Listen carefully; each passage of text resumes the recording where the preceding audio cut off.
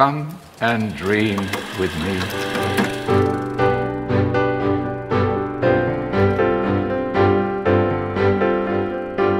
Hello and welcome to What Do You Want to Watch, the Explosion Network's premier media podcast. Every week we get together to talk about movies, TV, and online content and help you answer the question, is Horizon an American Saga related in any way to Yellowstone?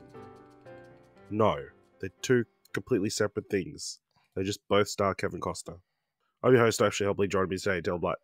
Is this the thing that people are confused about? I saw one Instagram person that I follow was like, oh, I didn't realize they were not related. I guess I can go see the... One's set, but in Kevin modern Costner's day. character in Yellowstone's set modern times, and Kevin Yes. Costner's character is set in the 1800s. Yeah. I understand there's a Yellowstone spin-off set in the 1800s, but his character's not that age. No. But It's they're both pretty westerns, so... Yeah, they're all, yeah. Cool. Do you know when Horizon's coming out? This month on Stan. It's coming out this Thursday. There you go. And then it is coming to Stan on the 26th Very of weird September. Release. But yes. Actually, I think it's smart that they're going to release it on Stan probably around that time, because that's probably when the second one's going to come out in cinemas, or not long after. Yeah, but why did the first one skip cinemas? No, it's coming to cinemas Thursday. Oh, and Stan at the same time. No, and then it's coming to Stan in September. Oh, September. Right. Okay. The news surround... No, they confuse me with how they're... Okay. I mean, if you look up the movie now, it says, oh, watch now on Stan. So... Yeah, so people are just going to think So it's a Google. Stan movie. And just go to not look for the cinemas. Because I thought it was skipping cinemas in Australia. No, it's out this week. Okay. Surprise. On today's show, we'll be talking about what's in our watch history.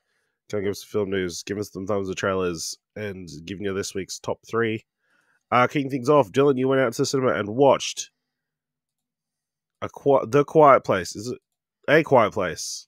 Day 1.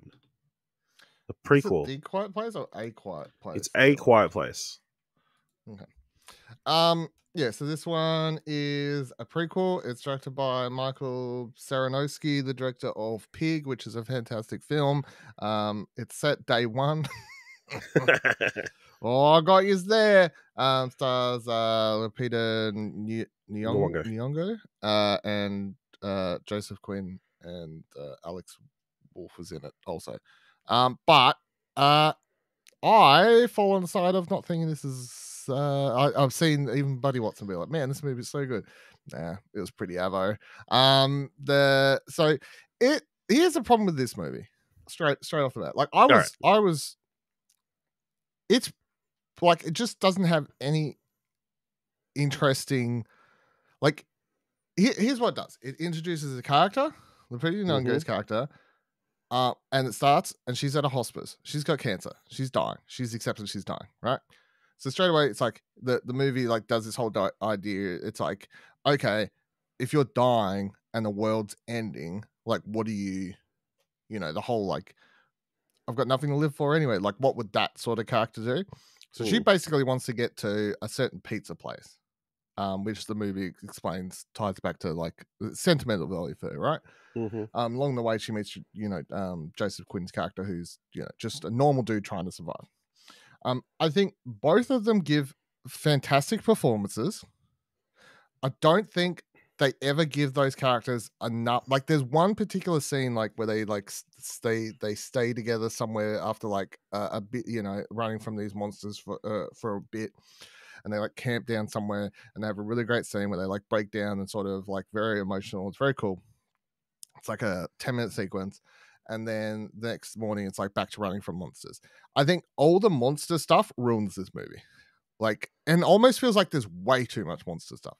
And I feel there was less monster stuff in the original movie, and probably even the sequel. It feels there's a lot of monster shit in this.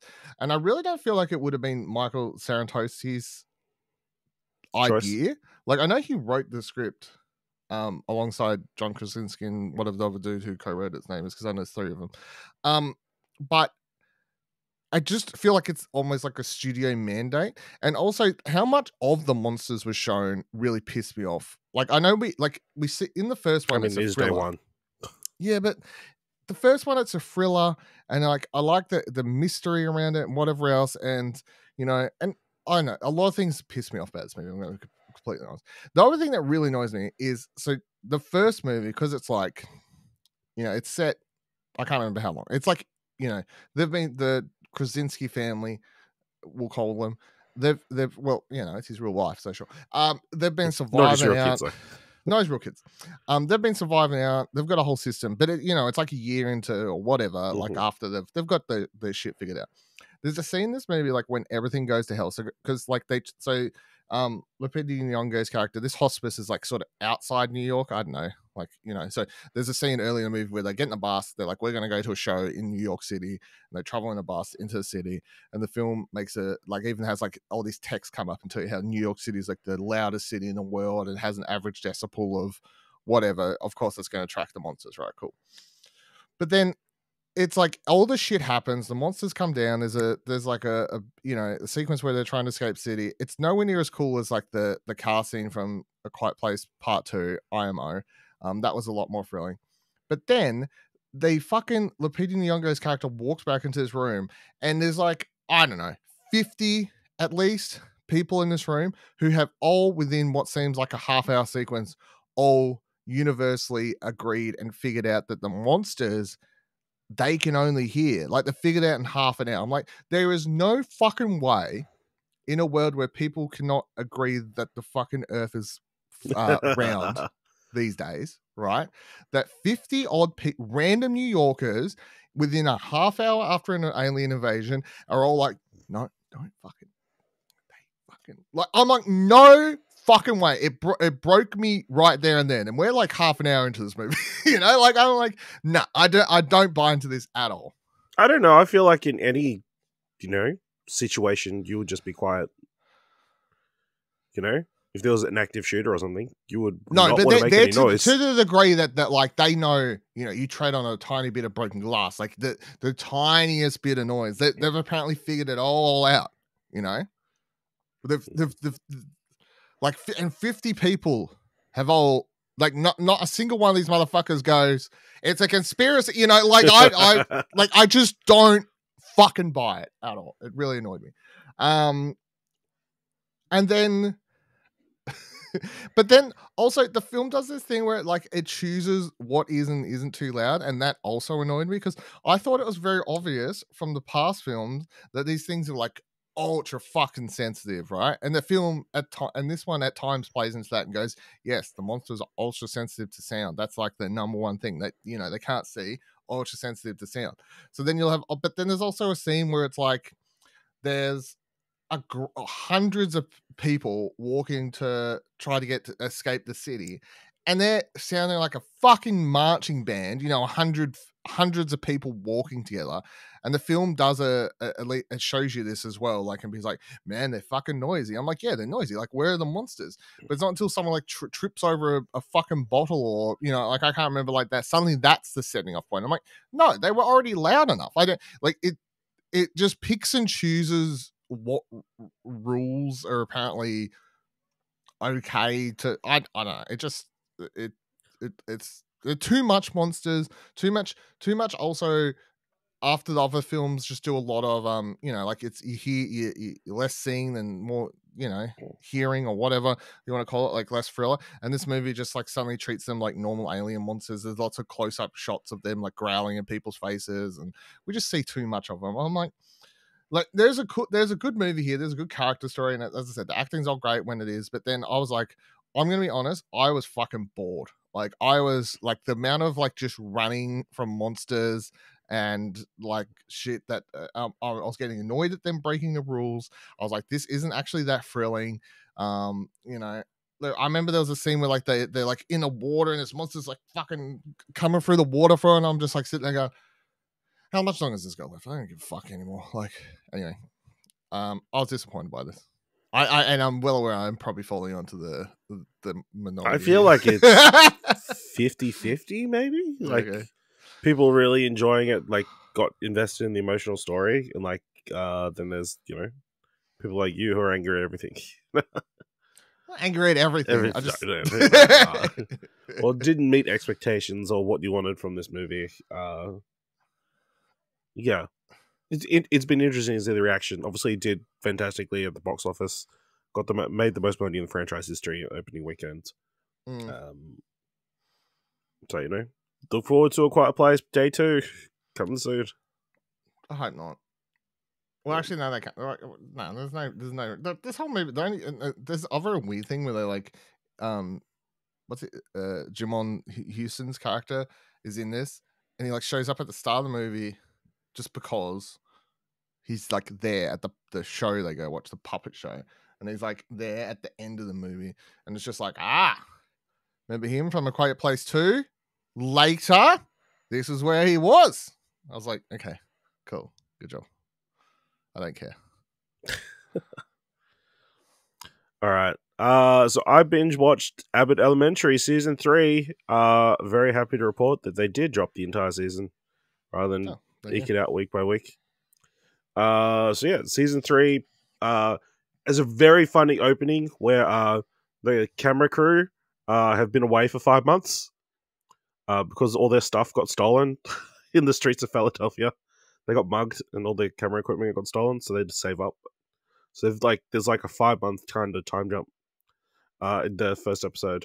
And during that time period, Janine has taken a job. Well, she's taken a fellowship with the district. So she's not actually teaching at Abbott Elementary. She's like working for the district with what's his name? Josh from She-Hulk and Arrow. Josh Shigar. So they're working, to bring programs to the different schools and that kind of stuff. So that kind of adds a different dynamic to the season, where she's kind of away from like the day-to-day teaching and getting advice from people, and kind of having a little conflicts with people because of the different role that she's in. Yeah, really enjoyable season. It's just, I don't think it there's not drastic changes. It's just the same characters that you know and love, doing more of the same stuff. Dealing with how terrible the education system is. Dealing with kids and their problems. One of the funniest through lines this season is Gregory has become the cool teacher that all the black young teenage students come and go to. They just hang out in his classroom. And he's not good at giving the advice. But for some reason they all look up to him, so he has to deal with that through the entire season. Yeah, lots of fun bits and pieces, really enjoyable, definitely worth a binge. Abbott Elementary is still really good. And then, so I've been sick this weekend, so I've watched Tracker. What do you got? Just cold. What, did the weather drop to 22 and you got so cold? You got sure. Cold? Yeah. So the whole season of Tracker dropped on Disney Plus. So it's a show that aired on CBS in America. It's a procedural show, starring Justin Hartley as Coulter Shaw, a survivalist and tracker who earns his living by assisting law enforcement and private citizens in exchange for reward money. So he calls himself a rewardist. He gets a bunch of tips from these people, and he goes out and earns reward money. Like if someone puts up 25 grand for a missing person, he'll go out and then track this person down. Based on a Jeffrey Deaver novel series, even though apparently none of the books are directly adapted. It's just a concept mostly. It's fun, Justin Hartley is a solid lead. I mean, it's kind of Reacher light. This is a survivalist, so he just travels from town to town. He's got a camper van that he stays in. He's got these different contacts. He's got like a lawyer friend who like comes in and helps him all the time, and like an analyst dude that like does all the phone hacking and that kind of stuff. And then there's like a slight overall like mystery going on about his family history and his dad's something about his dad, but it's very much on the back burner and like addressed every now and then. And the episodes are definitely formulaic in a way. You'll have the cold open where it's kind of like you get a bit of an insight into the mystery of the person involved. And then, he'll be successful because that's what this kind of show is. And then it'll just be him leaving with like a like slightly I don't know, melodramatic song playing over the top. Your basic procedural. But yeah, I mean, 13 episodes. It's a fun, watch if you're sick and feel like binge watching something. Yeah, I had a good time. Rescue people. Why didn't you watch a bunch of random horror movies when you're sick like I do? We all have our own different tastes, When you watch a bunch of random horror movies, I generally watch like a bunch of junky action movies or something. That's how I watched all those Has Fallen movies, Yeah. So that's what I watched. Dylan, last week I forgot to include this movie that you watched. You watched The Beekeeper. Oh, I did. I want to hear your thoughts on this Jason Statham movie. I actually enjoyed it. I think it was fucking dumb ass, but it was fun. There's like the part, just I don't know, something about Josh Hutcherson playing what I presume is supposed to be like a 20-year-old like tech kid when he's way too old to be playing that part. And then just there's a lot of random casting in this movie, like Minnie Driver and Jeremy Irons and like a bunch of people in this that I'm like, how do you end up in this movie? Like, what is going on? And then, you got Jason Statham just like seriously walking into rooms being like, you've disturbed the hive.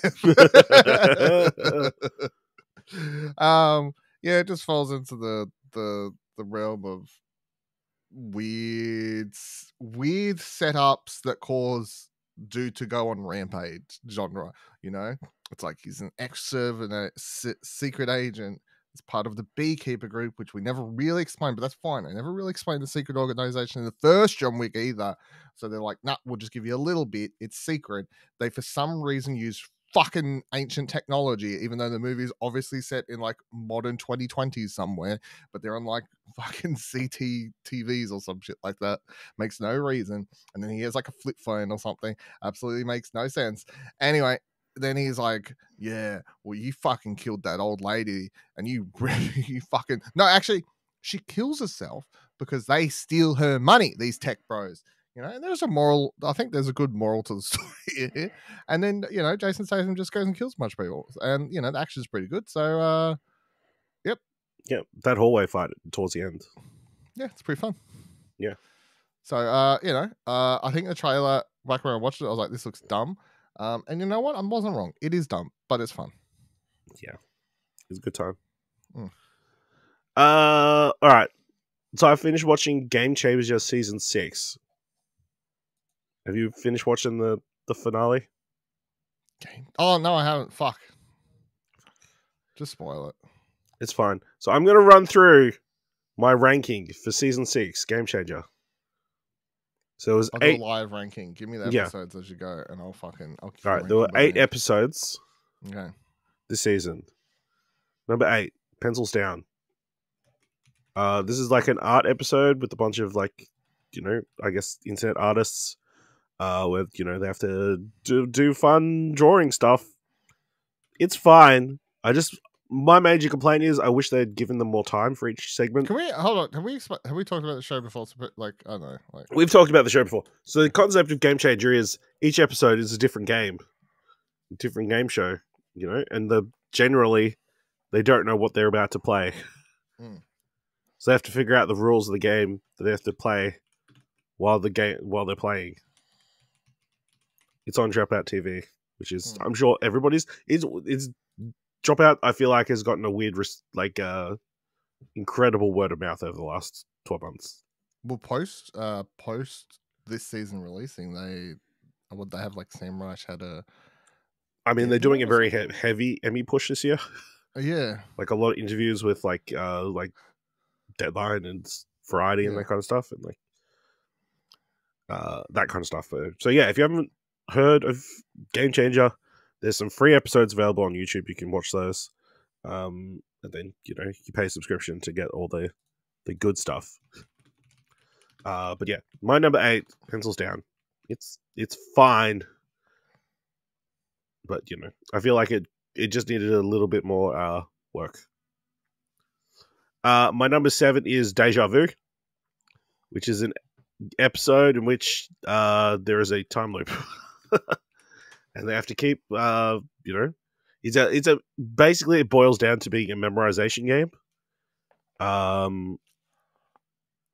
mean, it's fun, it's fine, but once you know what the loop is, it's like, okay, how many times are we going to have to sit through these same bits? I guess. My number 6, second place, first episode of the season, where the goal is to earn second place in all the challenges. Was a fun little. They have like little actual, trying to do game shows, or parody game shows. Like they've got a Deal or No Deal. No, it's Do or No Do. Yep. And I mean, Brennan has a great monologue at the end, which helps the episode, and there's some funny bits in there in which someone wins a Lord of the Rings original box set, despite never having read or had any interest in the Lord of the Rings, which is enjoyable. Number 5, the Newlyweds Game, which is 3 couples who give their phones away to be scoured through. And then they have to answer questions about what phone usage their partner has. So the Newlywed Game, but with modern technology and that kind of stuff. So asking how much their partner is using on, DoorDash and stuff like that, or how long they spend on the different apps, or what stuff in the notes is like, what does it mean? There are some wild reveals. Really fun, lots of fun banter, and just a good cast in this one. So that's my number 5. Number 4 is Beat the Buzzer, which is a really creative episode where each buzzer only works once. They have to find a bunch of buzzers around the studio, which are hidden or have to be activated in amusing and creative ways. And then they have to answer very simple questions, if they can remember what the questions are. Really creative. The art team did a fantastic job on this episode. And the cast for this one was really good as well and sold the premise. Number 3 is Bingo, in which the cast on stage have to try and earn bingo balls by playing out different prompts, that kind of stuff. But then there's extra layers on top that are revealed through the course of the episode that I won't spoil. Really interesting one that, as the reveals go along, just adds to the enjoyment. Number 2 is Ratfish, the season finale, which is a parody of The Circle, which I've never seen. Neither. But I got the idea, and they set up an interesting premise where it's 8 players trying to catfish each other, but their goal is to figure out who is playing who. But maybe there's a secret person involved. Really fun, a lot of interesting characters, lots of jokes and banter, and like trying to, because obviously this is they've got a very similar crew that comes in every single time. They've got a rotation of comedians that they're familiar with and that kind of thing. So there's a lot of fun guessing as to who's playing who, and that kind of stuff. So that's a really good episode. I feel it was very close to being number one. I just feel like it doesn't quite end in a super satisfying way. Sorry to say before you've watched that episode, but you've had like 3 weeks. My number one episode of Game Changer season 6, Sam Says 3. This is the third iteration of Sam Says. It's a very simple premise. It's like Simon Says. When Sam says to do something, you do it, and if you do something when Sam doesn't say Sam Says, you lose a point. Simple game for children, but it's it's an incredible psychological war against these contestants, in which he messes with them in incredible ways. The introduction of a swear jar is very amusing. Obviously, the third iteration, so they've kind of upped the ante every time. And yeah, incredible payoff. And yeah, just some of the psychotic breaks in this, some of the best you'll see on Game Changer. So yeah, that's my ranking of season 6 of Game Changer. What have you done a quick ranking? Yes. I've included Ratfish currently based on watching part 1 but not 2. That's my asterisk. All right. So number 8, Pencils Down, same as you. Number 7, Deja Vu, same as you, I think. Mm-hmm. Then I'll go 6, Ratfish. Okay. Currently based on where I'm at. 5, Second Place. 4, Bingo. 3, Beat the Buzzer. 2, The Newlyweds Game. And 1, Sam Says 3. Okay. Any shocking revelations there? Shocking revelations. So yeah, are you going to go through the backlog of Game Changer episodes? Yeah, I want to. I've watched the first. I've watched I went back and watched all the time Sam Says. So and then I've watched the first 4 episodes of season 1. Okay. I think it was only 4 episodes. Okay, so maybe I've watched all of season 1 then. Yeah. Okay. So yeah, go check that out. Support Dropout TV. They just started the new season of Make Some Noise, which is a spin-off of the Make Some Noise Game Changer episodes. And they've got that thing up I want to watch too, the stand-up stuff. Yeah. Actually, that reminds me. I did watch the Hank Green special. I think it's Pissing Out Cancer. Yeah, something like that. In which he kind of talks about his cancer experience. Really good, tight, 40 minutes, something like that. Really well delivered, some interesting points. I think I don't know if it will work for people who don't know who Hank Green is. I think you just need a basic understanding, maybe read a Wikipedia article about who he is. But then you're good to go. But yeah, they're doing a bunch of specials. They're launching a bunch of stuff. Well, I mean, he's never done stand-up before, as far as that's his No, I think he started doing this show for a while though. Yeah. But it finally did a recording of it. So yeah, check that out. So I watched a documentary that's currently screening on Netflix. Hate to Love Nickelback. So it's a documentary about the careers of Nickelback from the early starting in basic a very rural, simple town, to becoming the biggest rock act of the new century, I'd argue. Yeah, I mean, it's a solid biopic or music documentary about their, rise, their early days starting, and that kind of stuff. I think the most interesting stuff to a lot of people will be the point in which people started to turn on them, and how they kind of reacted to a lot of the hate they get. They've got a lot of footage of a lot of jokes from stuff and how a lot of mentions of Nickelback and that kind of stuff. But they also include a very long clip from Once Upon a Deadpool, in which Deadpool breaks down all the facts as to why Nickelback is not terrible. All the albums have sold, all the awards they've won, all this kind of stuff. I don't think I've ever watched that. No, me neither. I don't. because it's Deadpool recounting the story of Deadpool 2 Yeah. to Fred Savage, Princess Bride style. It's fine, you know. I don't have strong feelings either way about Nickelback. Obviously, you know, at their height, they were on the radio all the time. I feel like that's probably I don't why have strong. the I don't have hatred. strong feelings. You know the thing that annoys me though is I generally think they're shit, right? But not in a memey way.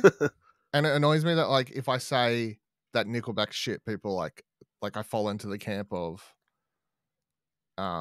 like meme hating. I'm like, no, I just think they're bad. Like I don't like any of their songs. But not in a memey way. I'm like, can I not just say Nickelback shit? The same as I could say any other band shit without being like, man, you're such a hater. I'm like, not being a hater. I'm just telling you that you asked what I thought of Nickelback, and I said they're shit. Like, can you know? Yeah, but then you like see them still playing to crowds of like thousands of people, Yeah, good for them. massive crowds. So they've got the audience, and I think they've come to the point where they're like, oh, we're just playing Nickelback songs to people who like Nickelback. We've got a large enough audience that we don't need to try and get more people in, you know? And that's kind of found comfort for them. They talk about some of the medical struggles they've had during the years, including one of the band members like had a fallen stroke, like in the studio, and like that kind of stuff. Yeah, interesting to watch. You know, I guess you won't like it if you don't have at least some sort of appreciation or nostalgia for Nickelback songs or music. No. So you're probably not going to watch it. So Probably yeah. not, no. Hate to Love Nickelback is streaming on Netflix at the moment. And then the only other thing I watched was an anime. So Dylan, you can, you know, rest up, write some notes. Because I'm going to be talking about some anime. Actually, so, you know. So I've binged through the first season of Kaiju No.8. So it follows it's set in a world in which kaiju are constantly attacking. So there is the anti-kaiju defense force in Japan that's set up to... Sounds like a Godzilla rep, MonsterVerse ripoff. I mean, kaiju are all the things, you know. Okay. Yeah, so we follow Kafka Hibino, who is a 31-year-old man who wanted to become part of the defense force, but constantly failed the crew recruitment tests, and is instead working in kaiju waste management. So it's their job to, after they've defeated the kaiju, cut up the kaiju and get rid of their bodies and that kind of stuff. But then one day they get attacked by a random kaiju that pops out of one of the massive kaiju. And after being rescued and being taken to the hospital, he gets a kaiju inserts itself into his body, and he becomes like a humanoid kaiju thing. Okay. Yep. Yeah. So he's got control over his body and everything, but he's got kaiju powers and can transform into like a kaiju. Best of both worlds, then. So then his good idea is, hey, I'm going to use this and I'm going to join the defense force. A group of people who will shoot any kaiju on sight. And the season follows his quest to become part of the defense force. It's a very enjoyable documentary.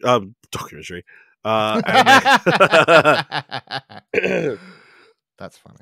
It could be a documentary. Very fun anime. Some fun fight sequences.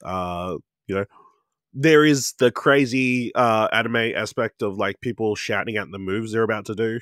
So if you're not a fan of that, this isn't going to be for you. But yeah, but everyone's watched Dragon Ball Z. Yeah.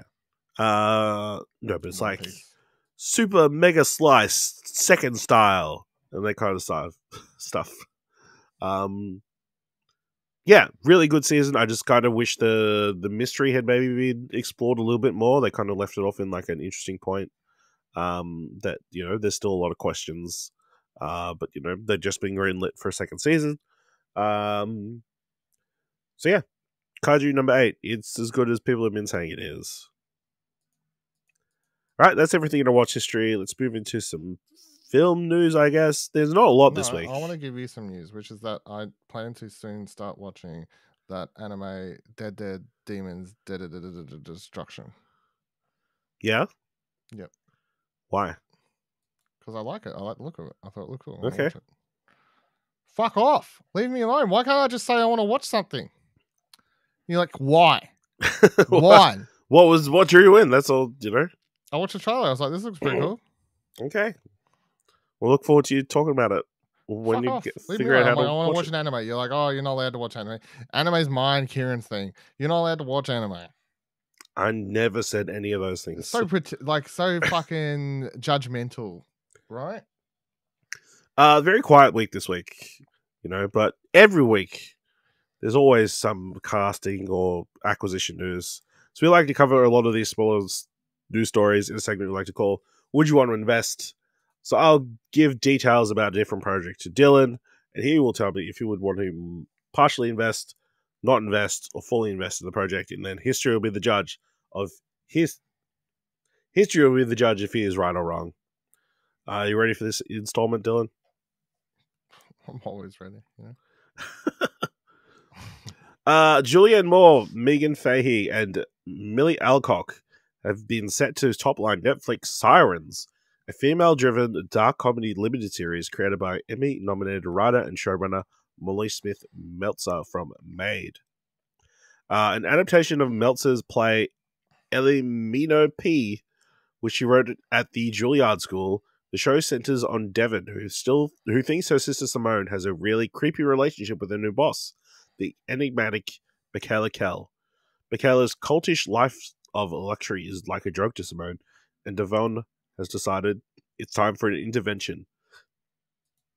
When Devon tracks her sister down to say, what the fuck, she has no idea what a formidable opponent Michaela will be, told over the course of one explosive weekend on the Kell's lavish beach estate. The show is billed as an incisive, sexy, and darkly funny exploration of women, power, and class. Yeah, I fully invest. I like everyone involved and the idea, and I'll let you read about this up today. So usually I fully invest in things that I know about before you bring them up in this fucking segment. So Alright. Brianna Middleton has been tapped as the co-lead opposite Callum Turner in Neuromancer, Apple TV Plus's new sci-fi drama based on the award-winning novel by William Gibson. Created for TV by Graham Rowland and J.D. Dillard, Neuromancer follows a damaged top-rung super hacker named Case, who is thrust into a web of digital espionage and high-stake crime with his partner Molly, a razor girl assassin with mirrored eyes, aiming to pull a heist on a corporate dynasty with untold secrets. that sounded like some anime shit to me. That's not going to work. I'm not investing. Wow. Because I hate anime. Well. Will Forte is the latest cast addition to Netflix's The Four Seasons, joining as a season regular in the comedy series based on the Universal 1981 feature film. He joins fellow series regulars Tina Fey, Steve Carell, Coleman Domingo, Erica Henningsen, and Carrie Kenny Silver. Details on their roles are being kept under wraps. The Four Seasons is co-created by 30 Rock creator and star Faye and the 30 Rock alums Lang Fisher and Tracy Wingfield. The Four Seasons...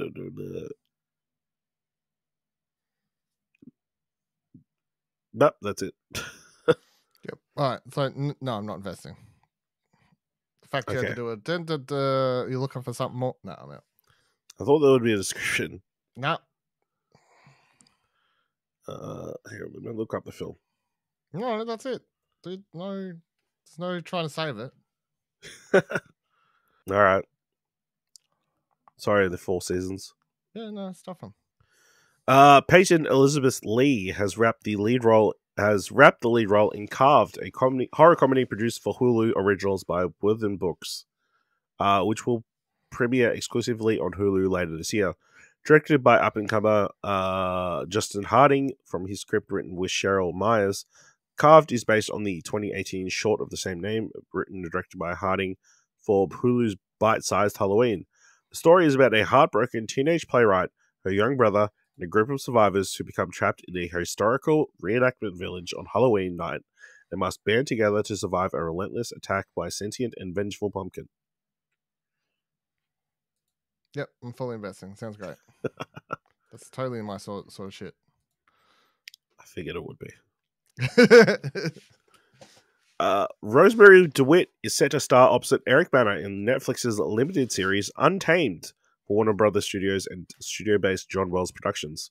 Written by Mark L. Smith and Ellie Smith, Untamed is a character-driven mystery thriller that follows Kyle Turner, a special agent for the National Park Service who works to enforce human law in nature's vast wilderness. The investigation of a brutal death sends Turner on a collision course with the dark secrets within the park and his own past. In addition to Banner, DeWitt joins previously cast Sam Neill. Oh, partial invest for Sam Neill. All right. With Sony Pictures' Bad Boys Ride or Die passing the $100 million domestic box office mark this past weekend, the studio and Will Smith are already looking to the future as he's attached to star in Sony's Resistor. Based on the book Influx by best-selling author Daniel Suarez, first draft of the script was written by Zach Olowitz, with Eric Warren Singer penning the latest draft. The pick will be produced by Todd Black, Jason Blumthal, Steve Titch, and Tony Shaw of Escape Artists, who've been developing the project for some time, along with Smith and John Morn through Westbrook. While details are under wraps, the 2014 novel is a sci-fi thriller that follows physicist John Grady and his team who have discovered a device that can reflect gravity, a triumph that will revolutionize the field of physics and change the future. But instead of acclaim, Grady's lab is locked down by a covert organization known as the Bureau of Technology Control. The Bureau's mission: suppress the truth of sudden technology progress and prevent the social upheaval it would trigger. Because the future is already here, and its rewards are only for a select few. When Grady refuses to join the BTC, he's thrown into a nightmarish high-tech prison housing other doomed rebel intellects. Now is the only hope to usher humanity out of its artificial dark age. Grady and his fellow prisoners must try to expose the secrets of an unimaginable enemy, one that wields a technology advantage half a century in the making. Do you know what that was making me think of? That was making me think of Silo. Yeah, a little bit. Like the plot, like the suppressed technology because it could. I'll go partial on this. Yeah. Patrick Brabble, co-creator and star of breakout Australian comedy Colin from Accounts, is swapping laughs for a white-knuckle thriller. Brabble is starring in a series adaptation of Ryan David Jahn's book The Dispatcher for Apple TV+. The 6-part series comes from Chris Mersker. Brabble will play police detective Ian Hunt, whose life fell apart about 10 years ago when his young daughter Maggie disappeared without a trace. Now working as a police dispatcher, the only thing that has kept him going is his implacable refusal to accept that she is gone forever. When he receives a distress call from a young girl he is certain is Maggie, he will stop at nothing to find her and reunite his broken family, whatever the cost.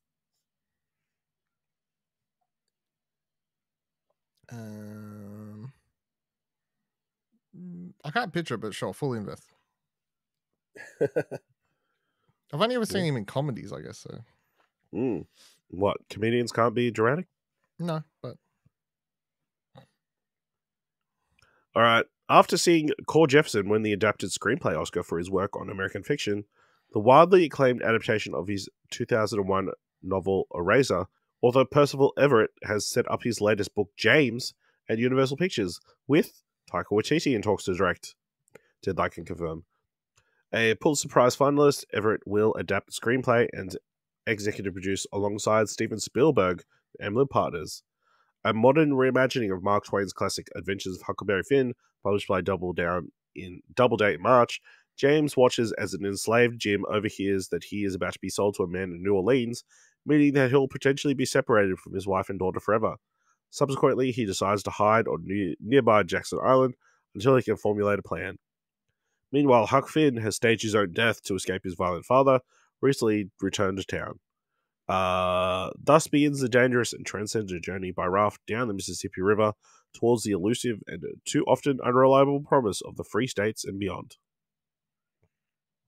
I'm gonna pass on this just because Tiger's he's out of my full hit territory. Okay. Amazon MGM Studios have landed I Used to Eat Brains, Now I Eat Kale, a zombie feature package based on the same name adventure comedy short story from Adam and Daniel Cooper, aka the Cooper twins. The story is set in a post-apocalyptic world. Oh no, it's set in a post-apocalyptic world where former zombies struggle to reintegrate. Ryan Gosling and Jesse Henderson will produce the film under their first look deal with the studio through recently launched banner General Admission. When the insiders Jeff Snyder broke the news of the package earlier this month, it was reported that Gosling is also attached to star. We're told there's no truth to the assertion and there's no casting attachments that have been made. Coopers will script the feature adaptation.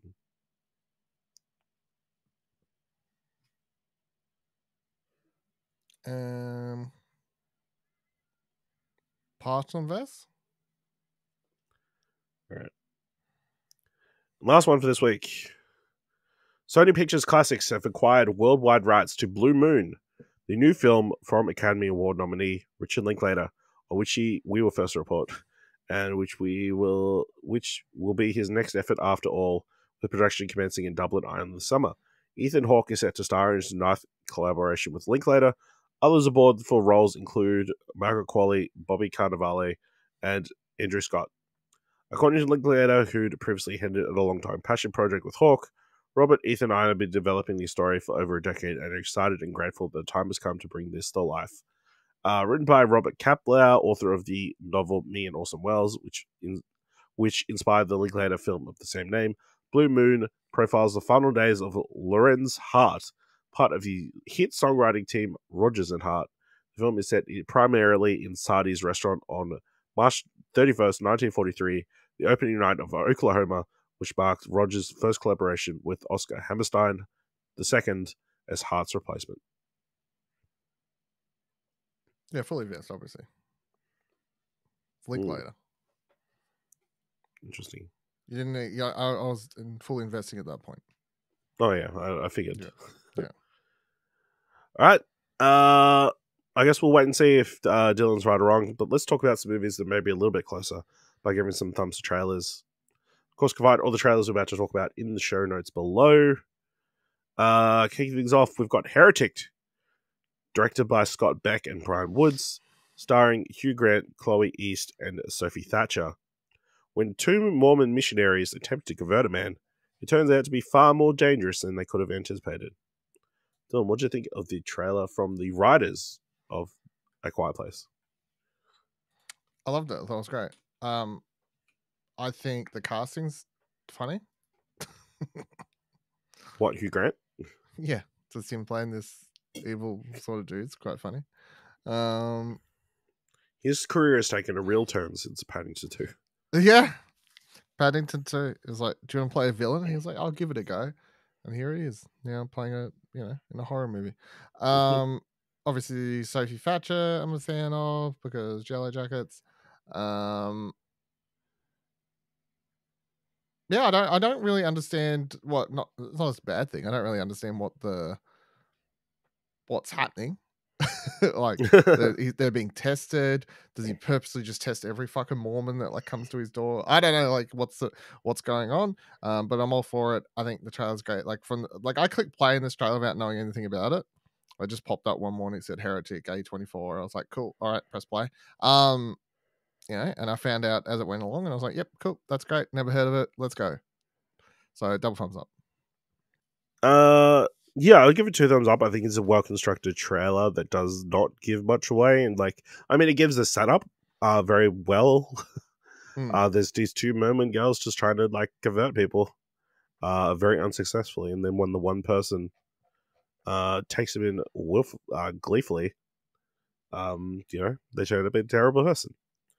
The moral of the story: people don't want to convert it, and the people who do are probably terrible people. Yeah, that's the moral of the story, I think. Yeah. So I've no interest in seeing it, but it's a well constructed trailer. What do you got against Hugh Grant? I have no interest in mazes. Trakt is coming to cinemas on the 21st of November. Next trailer, Red 1, directed by Jake Kasdan, starring Dwayne Johnson, Chris Evans, Kiernan Shipka, Lucy Liu, Mary Elizabeth Ellis, J.K. Simmons, Nick Kroll, and Christopher Hivju. When a villain kidnaps Santa Claus from the North Pole, an elf, extremely large and formidable, operative joins forces with the world's most accomplished tracker to find him and save Christmas. Dylan, what do you think of the trailer for this Christmas movie? I'm going double thumbs down. I think that it's a fun idea that I'm watching the trailer going, Chris Evans, yep, sure, J.K. Simmons, whatever, yep, sure. And just the casting of The Rock, Dwayne Johnson ruins everything for me. I just think it's like a fun idea where it's just The Rock being The Rock in another movie that, even though it's about Santa Claus, just looks like every other action movie he ever does, and he's just playing the exact same character, and I'm kind of sick of it. I'm drawing my line. I have one up, one down. I mean, it looks like it'll be a fun Christmas movie. I haven't turned on The Rock as much yet. Although even Chris Evans, it seems like this is another role that's very similar to the other streaming ones he's been doing lately, like the Ghosted similar character, I guess. And the Grey Man, I guess he was a little bit darker in that one, but the implication is a bad guy. He's just playing bad guys now because he played the ultimate good guy. Yeah, I mean, it looks fine. Krampus is in there. Got the snowman. It'll be fun, but it's definitely not going to be memorable. And we'll be likely talking about it on our podcast, A Very Explosion Over Christmas, where we talk about Christmas movies later this year. So look forward to that. Because Red 1 comes to cinemas the 14th of November. Next trailer is Here, directed by Robert Zemeckis, starring Tom Hanks, Robin Wright, Paul Bettany, Kelly Riley, and Michelle Dockery. Multiple generations of couples and families inhabit the same home over the course of a century. Tim, what are your thoughts on the trailer for Here? I'm going one up, one down. I don't love the trailer. I don't love the whole weird setup with dinosaurs and all that sort of stuff and the big lingering. Robert Zemeckis always has these things. Every movie he puts out every couple of years always has to waste fucking 30 seconds, I feel, all these trailers being like, from the director of, let me list all the fucking movies I've done. It annoys me. The idea of the movie I like. Just I guess all being within this one room and families passing through and whatever else. It has the potential to be a really interesting character piece, but I feel like the movie is going to fall heavily onto this technology de-aging and all that sort of stuff and be more worried about that than telling a good story, and then that's just going to fall apart. So I'm going one up, one down. Yeah, I'm kind of there with you. One up, one down. Interesting concept. I don't mind that, the setup. Clearly they're just going to fast forward through the dinosaurs segment. No, they're going to show the dinosaurs making coffee in that same room, and yeah, morning, little honey. one patch of land. Yeah. So the concept is the camera is going to be still in the one spot the entire movie. Which, as someone pointed out, funnily, is what a play is. So we're going to have all these people doing things in the exact same spot throughout whatever 100 years or whatever. I mean, it makes the de-aging technology probably better because it's a steady locked camera the entire time, right? I don't know. They're moving and they're going to be at different angles. There's going to be different, depths of view and that kind of stuff. Apparently it's based on a comic strip, which kind of did a similar, all the panels are the same shot, I guess, in the strip. It's not exactly the same as this, but that's the idea behind it, I guess, or the inspiration. I'll say like the synopsis where it's like the story travels through generations, capturing human experience in its purest form. I saw a film that did that really well. It's called Boyhood. Yeah, I mean that's the one that's going to draw instant comparison. I feel like just because it's like a time thing. Yeah, there's definitely an uncanny valley kind of thing about watching Robin Wright and Tom Hanks. I mean, they got Tom Hanks' hair right from that time period, the younger hair. I honestly feel like Zemeckis' downfall over the years, because I don't think he makes good movies anymore. Like, full stop. His downfall has been obsession with technology over story. Yeah. And this, and that's exactly why I feel like this is going to fall into the same realm. Same trap. Yeah. Like if I look back at his movie history, let me draw a line. Castaway. That's it. 2000. Everything past 2000 is more about technology rather than storytelling. Because everyone loves it. He always loves to flash around, like from the guy who did, Who Framed Roger Rabbit, Back to the Future, Forrest Gump, of course. It's like, okay, yes, all those movies had cool technology, but the reason everyone loves them, it isn't actually any of the technology stuff. Did Flight have a massive technology thing? Yeah, it's about the fucking plane landing in the river and whatever, and how they shot it, or I don't know. But, then you've got Beowulf and Christmas Carol, and The Walk was all about the making it this massive IMAX experience or whatever. Yeah. I know. Yeah, it's just, yeah. I know. I feel like the smarter decision would have been to just go with younger actors and then, make up. Or film it over like a 20-year period. Or film it over like a 100-year period in which you can get all the action shots and that kind of stuff. But yeah, I mean, I guess we'll wait and see. But yeah, it is very hard to watch. It definitely, it looks animated at certain points. So yes, Here is coming to cinemas on the 15th of November. Next trailer is for My Old Ass, directed by Megan Park, starring Maisie Stella, Percy Hines White, Maddie Ziegler, Kiersey Brooks, and Aubrey Plaza.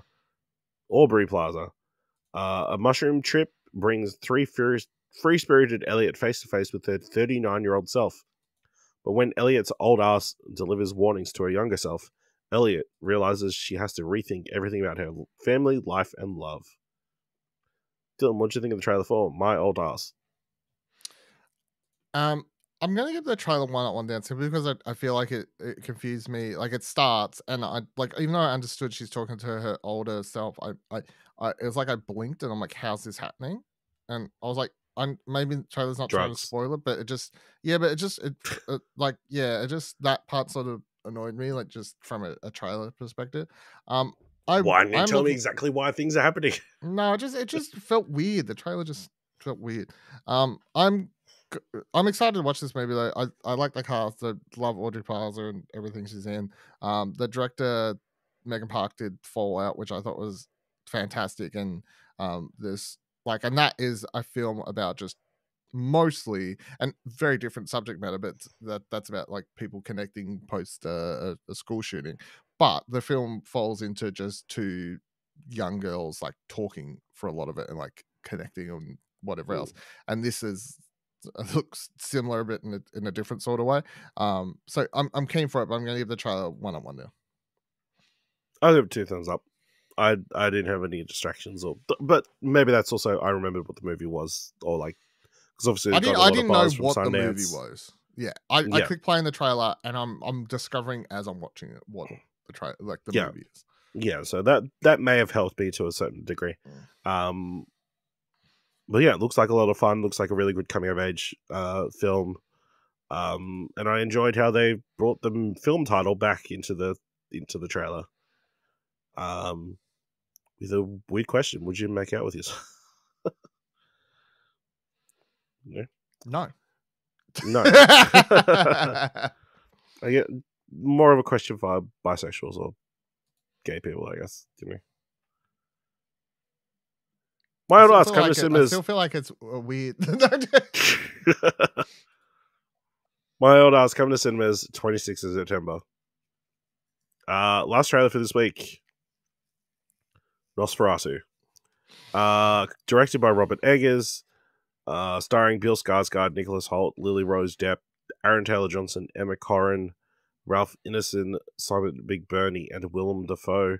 A gothic tale of obsession between a haunted young woman and the terrifying vampire infatuated with her, causing untold horror in its wake. Dylan, what do you think of trailer 4, Nosferatu? Double thumbs up. Can't wait. Looks amazing. 10 out of 10. Movie of the year. Wow. Bold claim. Yeah, I'll give it 2 thumbs up as well. I think, we all had high expectations of this one. Looks incredible. He's done a really cool job of like recreating, Victorian England, like that era of the time period or whatever. There's some fucked up imagery, including a guy eating a pigeon. But then we don't ever actually see, Nosferatu, the title character. Good. It's crazy. Crazy setting up kind of Willem Dafoe as like the major character in this. Nosferatu. Yeah. Looks incredible. Even though it looks like it's already tinged, I feel like I'm going to have to force myself to go watch it. Just keep that Robert Eggers train going, I guess, We've watched the rest, so... That's true. I've got Nosferatu sitting here. I need to watch. What? It's not out till... Oh, sorry. 1st of January, 2025. How do you have it already? I've got the original 1920s one sitting here. I need to watch. That makes more sense. With what is considered one of the scariest scenes ever, which I've watched out of context for the full film, but... All right, let's do this week's top 3. Definitely in the top 3. In this week's top 3... Can I just say, actually, it's like, before I explain what top 3 is, I just want to say that looking into this list, I was like, hot take, don't feel like the first half of 2024 has been that hot on movies. Anyway, say what the top 3 is. This week's top 3 is top 3 2024 movies we've missed so far. I feel like maybe you're right. And also, there's an element of, I feel like we've watched most of the good stuff. So, yeah, I feel like when we did this last year, around the same time, I had a lot more standouts. Now, this could be caused by multiple things. Maybe I have just been doing a better job of watching everything that's worth watching and coming out. Or probably the answer is writer's strike, etc., etc., etc. There's been that stuff, yeah. Honestly, also in my list, I've included stuff that hasn't been really... I've left off stuff that I haven't been able to see, like, So my list is stuff that has been released in Australia that I could be watching now, either in the cinema or digitally, that I just haven't because... Not stuff that's been released elsewhere. And not stuff that is released in America but not out in Australia. Yes. Yeah. All right. So Dylan, what's your number 3? My number 3 is Robot Dreams. The animated film that I don't think came to cinemas here. Maybe it definitely didn't come out here. Anyway, it's out on Blu-ray, DVD probably because fucking physical media sucks ass, and digital as of this week. So good choice. That's a good movie.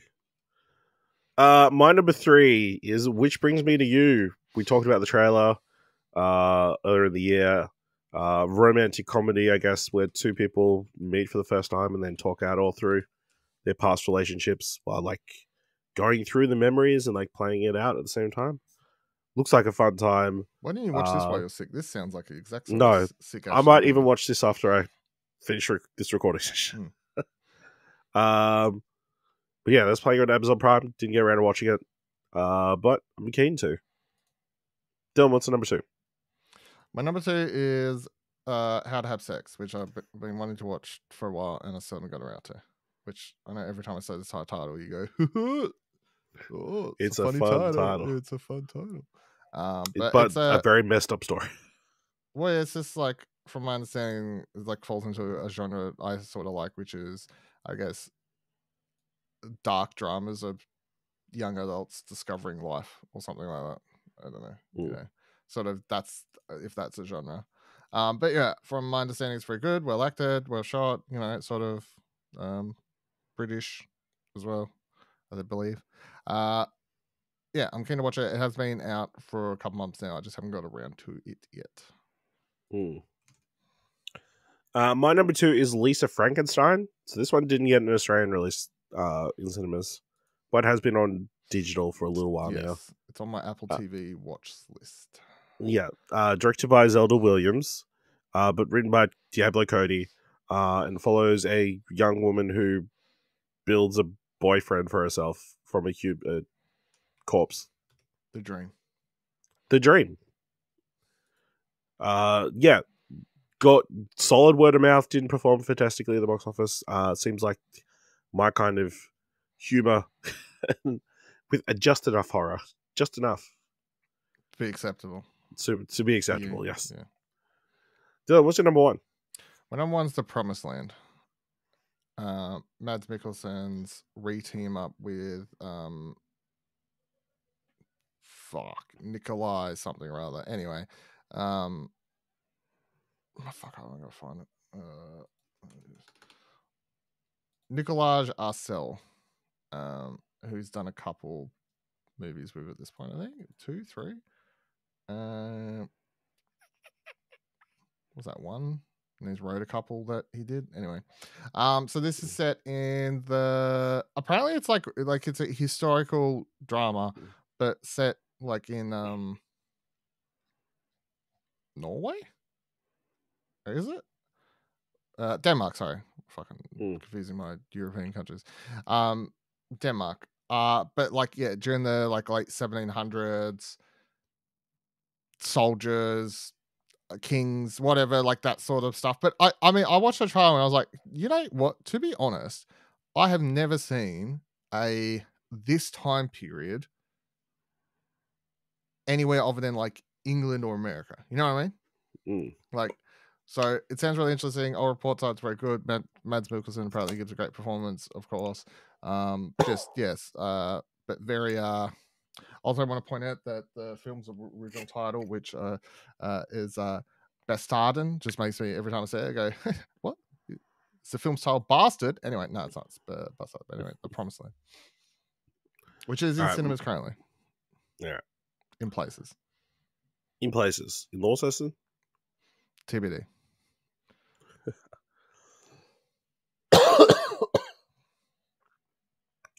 All right, my number 1, Boy Killed Worlds, the Bill Skarsgård leading action movie in which he's trying to get revenge on the people who killed his family in some sort of weird Hunger Games / breakfast cereal commercial thing. I was just like super busy at the time, didn't get the chance to fetch around to cinemas, but it is available digital at the moment, so I'm hoping to watch that at some point. So yeah, no massive, I feel like my list had more like nuanced and I don't know. I feel like Robot Dreams acclaimed. was Academy nominated. Yeah. Right. And The Promised Land was submitted for Academy nomination. I mean, I could have put Zone of Interest on my thing, but I'll be honest, I'm not really interested in seeing it. And your list is like, here's 3 5 out of 10s that I've watched this year. It's because I watched all the 10s. All of them. Now, I want to give a shout out. I put 0 horror movies on there, Because you've watched them all. It's true. I believe I have watched them all, other than stuff that is yet to come out. Like In a Violent Nature is out streaming on Shudder in America, but not in Australia. So, Cuckoo's not out here yet. All these other things. So. All right. Dylan, this week, what do you want to watch? God fucking damn it. You do it first. I mean, Bike Riders. That's my answer. I knew there was something I wanted to watch on Thursday that's out this week. Bike Riders. That's my answer too. It's gotten solid reviews. Didn't do gangbusters at the box office in the US. And I believe it's coming to digital like next week in the US. So What?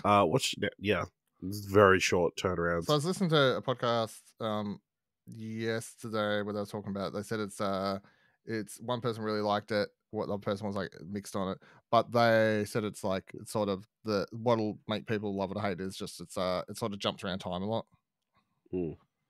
like long, So apparently Yeah. it cuts backwards and forwards between Jodie Comer's character like talking and then like jumps forward in time. So if you can't handle non-linear storytelling, or a woman talking. or a woman talking. I mean, other big, not much on the TV front this week, but there's a bunch of like movies. Obviously, we talked about Horizon Chapter 1. That's coming to cinemas. Beverly Hills Cop Axel F coming out. And then The Imaginary, the animated film, is coming to Netflix on Friday. Let us know what you want to watch this week by going to explosionatwork.com/Twitter or jump into Discord at explosion.com/Discord. If you want to help us out here at What Do I Watch, leave us a review on Apple Podcasts or on Podchaser. Leave us 5 stars if you want to leave 5 stars or just tell people about the show. And if you've enjoyed this episode, thought it was worth $1, head on over to our Ko-fi page at explosionnetwork.com/support. Thank you very much for listening. Until next time, keep watching stuff, I guess.